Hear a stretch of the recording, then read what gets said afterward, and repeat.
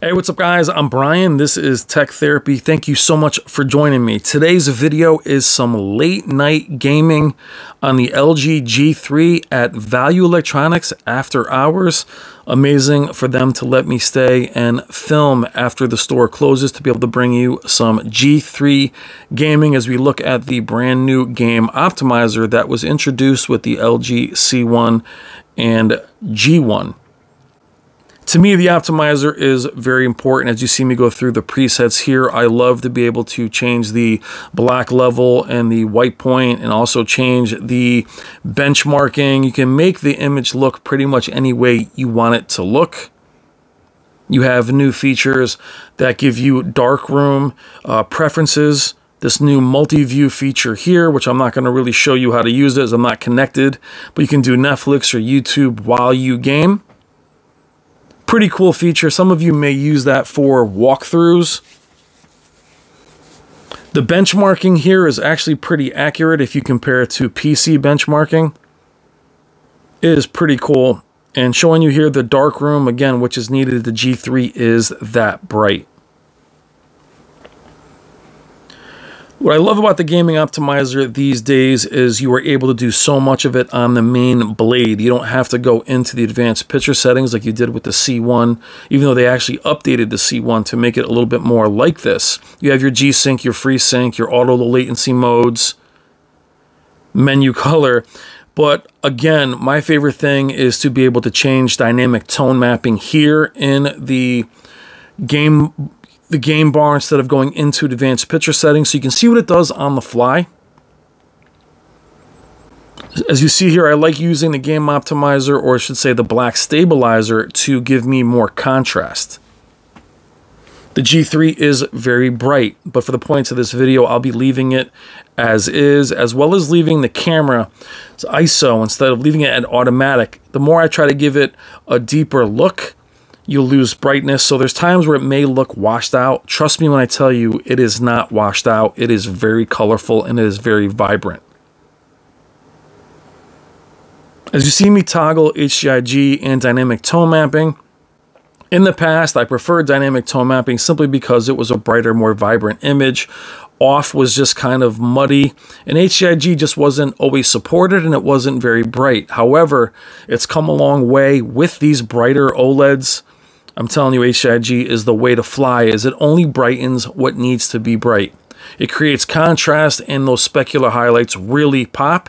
For most of this video, you'll see HCIG implemented here. And I'll go back and forth. But the access to the menus right there on the fly is such a gift. Look how beautiful that looks. This is Horizon Forbidden West. What a beautiful game. But I'll actually show you Horizon Zero Dawn later, which has one scene that I absolutely love. But here we go into the picture settings that used to be reserved for outside. Though the C2 and G2 introduced this, it's further refined here. AI Picture Pro sound settings. If you look at the sound feature here, you're able to change all that here in the main blade, which is very cool. And as I mentioned, I love the benchmarking tool, which is actually pretty accurate, but you'll notice it more on PC because it will flutter and change. VRR, G-Sync, FreeSync, a auto low latency mode is also here. I love with these manufacturers that gaming is becoming such a priority. Look how beautiful the specular highlights are. Now, for the majority of this video, we'll be staying at a relatively cool picture mode until I warm it up with God of War. Here we are with Returnal. What I love about Returnal is the specular highlights here. Now, I am showing you a little bit of a deeper image here, the black stabilizer, how you can alter it. Now, it may look a little crushed on camera. In a minute, I'll show you how it looks without it. But just showing you how you can make this image however you like and still have that pop. You can see the specular highlights, the explosions, the vibrancy. And as that we move into it in its standard preset here, how bright and blindingly bright that is. Now, a lot of the games on the PS5 have a watercolor look to them. A lot of games have this aesthetic. And I'll revisit this again with the Series X and my PC, as we'll be coming back and checking out the 77-inch and the 83-inch when that releases.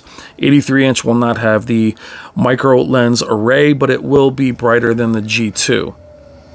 So we'll still check it out, obviously. Returnals is a great game, has a bluish tint to it, but again, OLEDs do appear cool on camera. Move over to Dirt 5. Now, Dirt 5 is another game, looks fantastic, can look washed out on anything because it has a sun-burnt kind of look to it. Or I should say sun-drenched look to it. But it's still important to show you how the skybox isn't washed out. You do have these specular highlights there. And this is a very bright map. But I felt like the majority of the time filming the G3 that I was filming in LED with amazing contrast. As we move into a darker map with some weather conditions, you can see it come back. I know it's a gray sky, but you still see the clouds there. Really beautiful. Now, I'm a bit of a PC snob, so a lot of the current games you're probably looking for in this video are on my PC. I do have a 4090. And it's a little hard to go back to console, but console is just easier to show you how it would perform for a lot of you guys that are on consoles. Special thanks to Robert and Wendy Zahn of Value Electronics for everything they do and allowing me to film this in their location. Please consider making your next AV purchase through them. Check the description below. Let them know that I sent you. They will take amazing care of you. Here is Spider-Man, one of the best looking games of all time as far as I'm concerned. One of the few games on the list that I've beaten here. What's cool about where I am at is a little different time of day. So the shadows may look a little bit dark, but I love that contrast. I love how beautiful it looks. Now I'll come back and also show you different presets of how I prefer the game, picture modes, but I don't want to do that here. I want to show you how it would look pretty much out of the box for you. And again, not messing with the camera at all. I could deepen this, but I would lose the brightness for you, and I want to be able to show you how bright it is. Really amazing. Really beautiful. So impressed with the G3. What's so funny is I get these comments, well, you love everything. Well, I mean, honestly, guys, a lot of the TVs that I do spend time with are the highest end of the top 3 or 4 manufacturers, so it's pretty hard to dislike them. They're all pretty freaking cool, especially these OLEDs.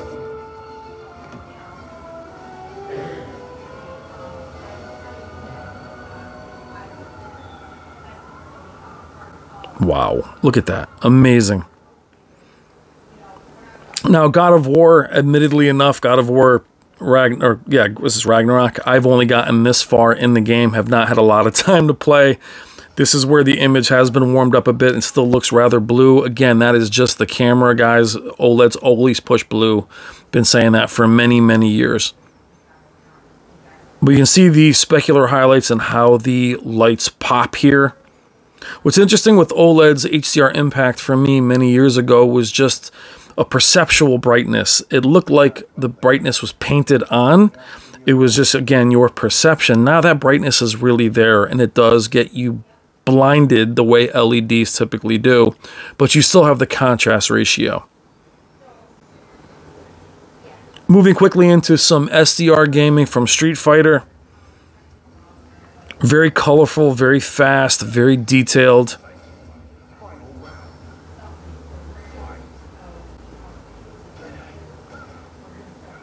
Looks fantastic. Looking forward to the sequel of Street Fighter and Tekken if you're a fighting fan. This is a non-HDR, and actually what's amazing about Street Fighter is this wasn't, I don't think this was actually upgraded for the PS5. Still looks great, but I want to be able to bring you SDR as well, and the Game Optimizer still works for SDR. But what I found is going through all these games, I really didn't have to change much. They all looked really good. and probably something that you could change just in the in-game brightness settings. I didn't calibrate each game's calibration settings for the point of this video.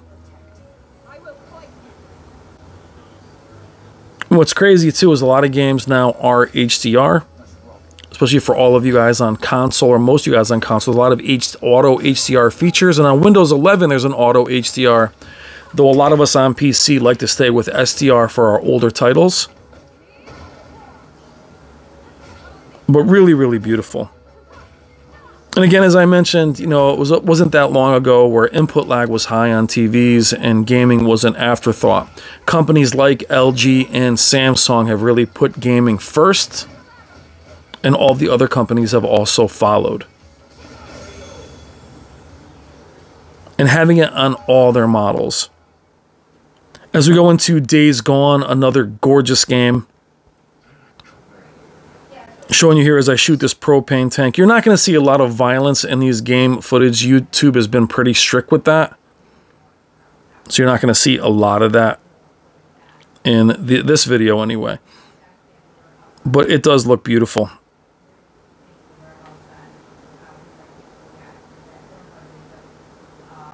As we move up and shoot this propane tank here, you can see the pop from the flames. Turn around here and boom.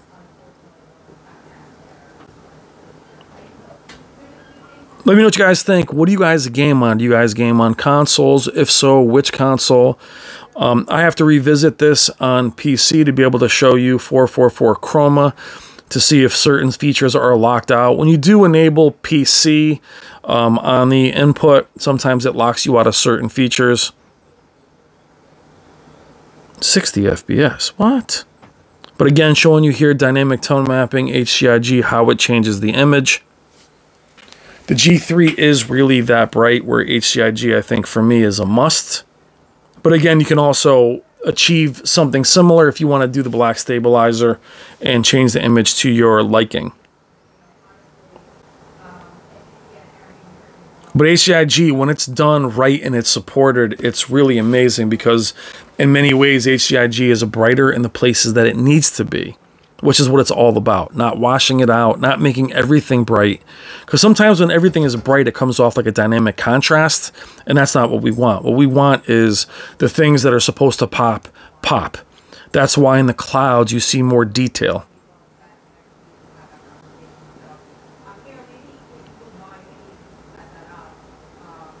Showing you that here again. I apologize if you hear my wife talking in the other room. This working from home thing is still happening. And here we go, showing you HIG.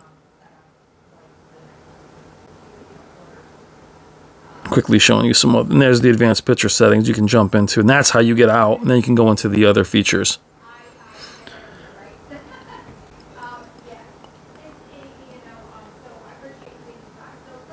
Pretty hazy here, and I move into Ghost of Tsushima, which is absolutely stunning. Now, I've gotten farther in this game, but I want to go into the intro part to just show you the specular highlights. And just looks incredible. Everything pops, everything just looks so amazing.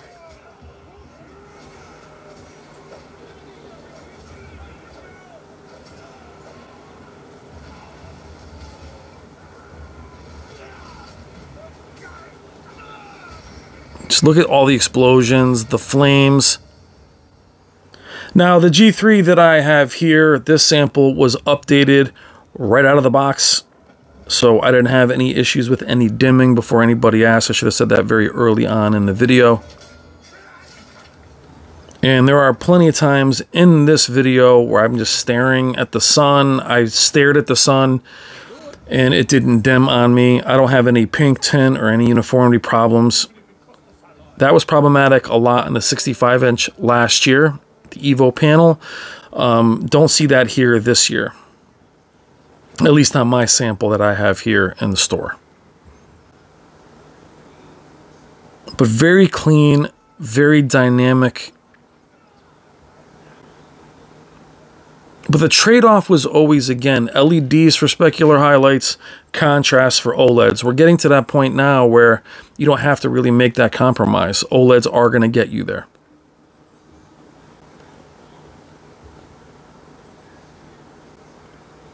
Gorgeous. Awesome game, too. Actually waiting for this on PC as well. Again, guys, what do you think? Are you guys looking at the QD OLEDs, the S95C, the A95L, the G3? Are you looking at the C3? The C3 will also be brighter. It does have a pixel boost technology, which will increase the APL, so you'll see a brightness difference from the C2.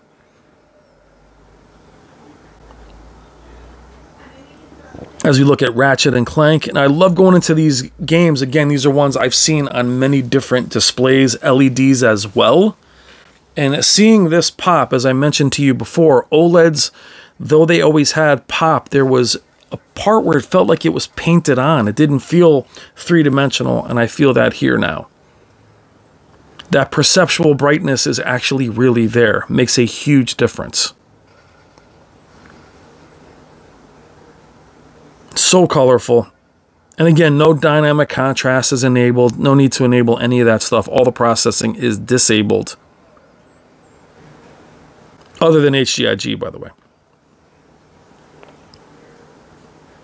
Look at that. Oh my gosh, it looks so good.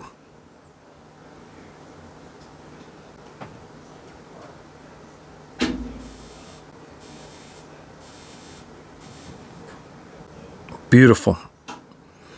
I wish I've beaten some of these games. Again, talk to any YouTuber. How much gaming do they actually do?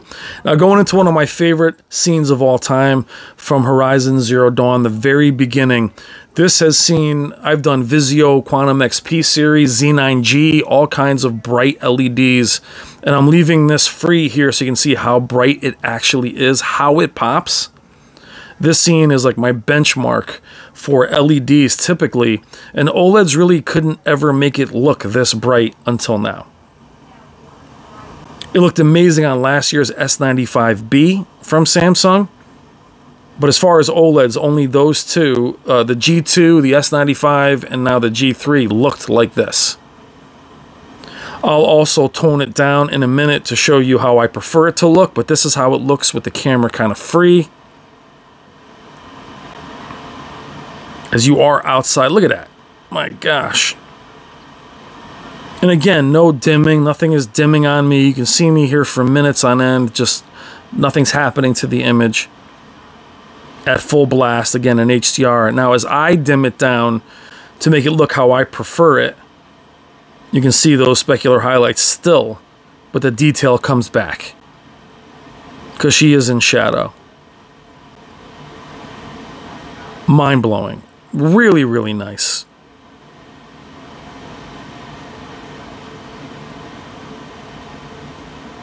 Wow. And I really have no complaints with it. The menu system is great. Probably for me, the HDIG dynamic tone mapping toggle, I wish that was a little smaller in the corner, but I think you can actually customize that. We'll come back and we'll take a look at PC and the Xbox Series X as we look at Miles Morales at the end, which is a totally different looking Spider-Man, which looks so cool. The whole night scene and the golden looks amazing. I love these two games and how different they are, and they show the city in a different way. I love the way he swings too. Greatest American hero. All right, guys, I'm Brian at Brian's Tech Therapy. Thank you so much for watching. Please consider liking and subscribing. And again, special thank you to Robert and Wendy of Value Electronics. Check them out in the description again and tell them that I sent you. Look at that color. Oh my God, it looks so good. So chill. I love how he's wearing the jacket. I hope you enjoyed the video. I also have upcoming is a Sony A95K versus the G3. There's a short on the channel right now as a trailer. And I really appreciate you guys. I appreciate the community. I appreciate the friendship and all the support for all these years. 2023 has been an amazing year so far. And for me, the G3 is the first major release. I'll be seeing the S95C go against the G3 next week. It just wasn't in the store yet. But I know that QD OLED is incredible. Can't wait to see it go head-to-head against the LG G3. What do you guys think? Let me know in the comments. Let me know what you want to see next. And we revisit on PC, we'll see some of the other features. We'll do more of a deep dive. And if you want, I'll do a picture settings video on the G3.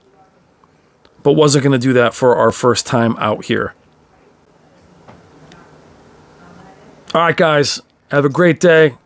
Love you guys. Take care.